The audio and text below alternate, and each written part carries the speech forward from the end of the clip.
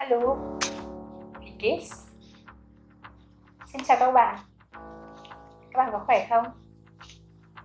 Hôm nay trong video này mình sẽ luyện tập câu Wie geht's và các cách trả lời.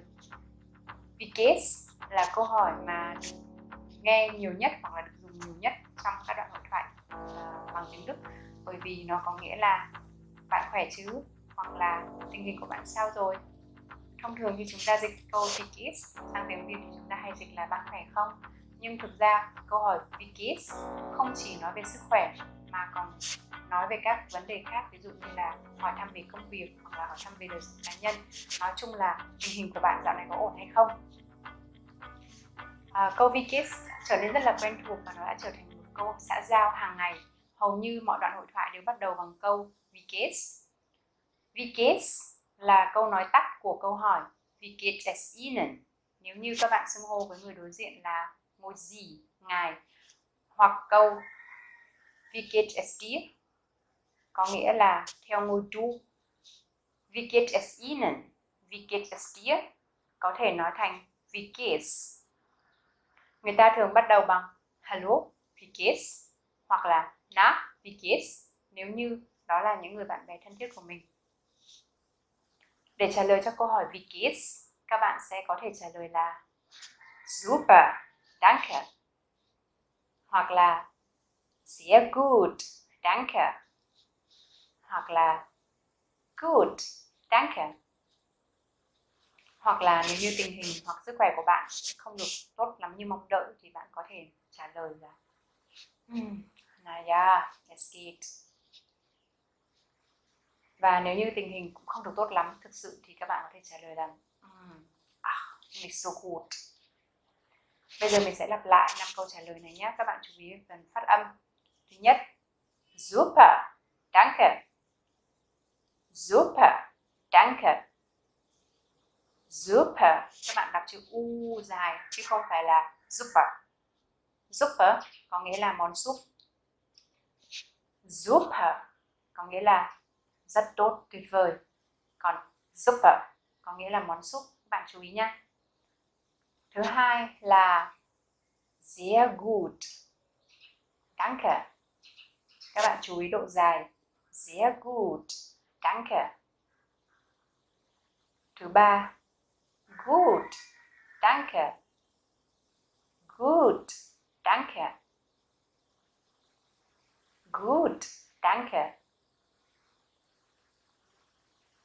Thứ tư, naja, es geht.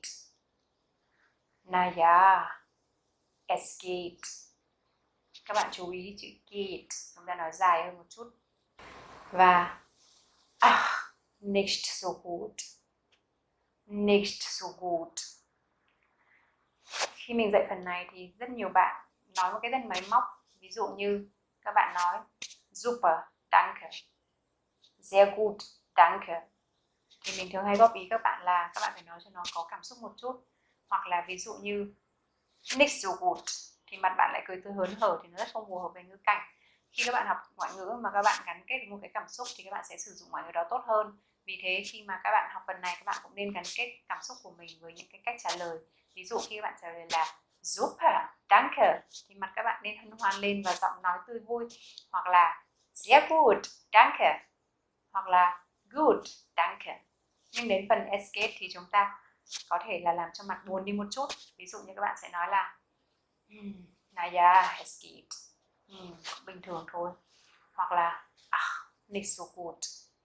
Không được tốt lắm. Đó. Trong video lần này mình cũng sẽ giới thiệu những cách cảm ơn và cách đáp lại lời cảm ơn của người Đức.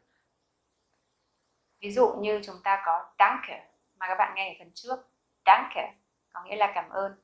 Các bạn cũng có thể nói là danke schön. Danke schön. Hoặc là danke sehr. Danke sehr. Hoặc là vielen Dank.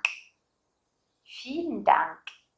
Các bạn chú ý vielen Dank chứ không phải là vielen Dank như chúng ta hay nói. Tiếng Việt Nam thì chúng ta sẽ nói ngang ngang ra. Rất nhiều các bạn học sinh nói là vielen Dank hoặc danke. Nhưng mà mình cảm thấy như thế thì nó cũng chưa có đúng trọng âm lắm nên các bạn chú ý. Vielen Dank hoặc là herzlichen Dank. Herzlichen Dank. Herzlichen Dank thì các bạn muốn nói khi mà rất là cảm ơn. Thông thường trong đời sống hàng ngày thì người ta hay nói là Danke schön, Danke sehr, Danke nhiều hơn. Và để đáp lại lời cảm ơn thì chúng ta cũng có khá nhiều cách nói. Ví dụ cách đơn giản nhất là Bitte. Bitte. Hoặc là Bitte schön. Bitte schön. Hoặc là Bitte sehr. Bitte sehr. Gern geschehen. Gern geschehen. Gerne. Nichts zu danken. Nichts zu danken. Kein Problem. Kein Problem. Keine Ursache. Da nicht für. Da nicht für. Thường được dùng ở phía Bắc của nước Đức. Mình sẽ nhắc lại một lần nữa các cách cảm ơn. Danke. Danke schön. Danke sehr. Vielen Dank. Herzlichen Dank. Và các cách trả lời khi một người nào đó cảm ơn các bạn. Bitte. Bitte, bitte. Bitte schön. Bitte sehr. Gerne. Gern geschehen. Keine Ursache.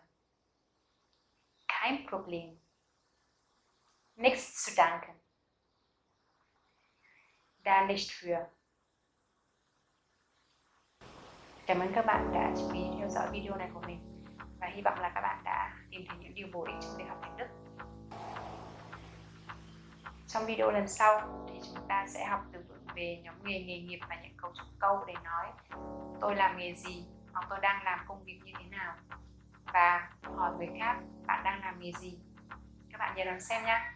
Vielen Dank, auf Wiedersehen und bis zum nächsten Mal. Ciao, ciao.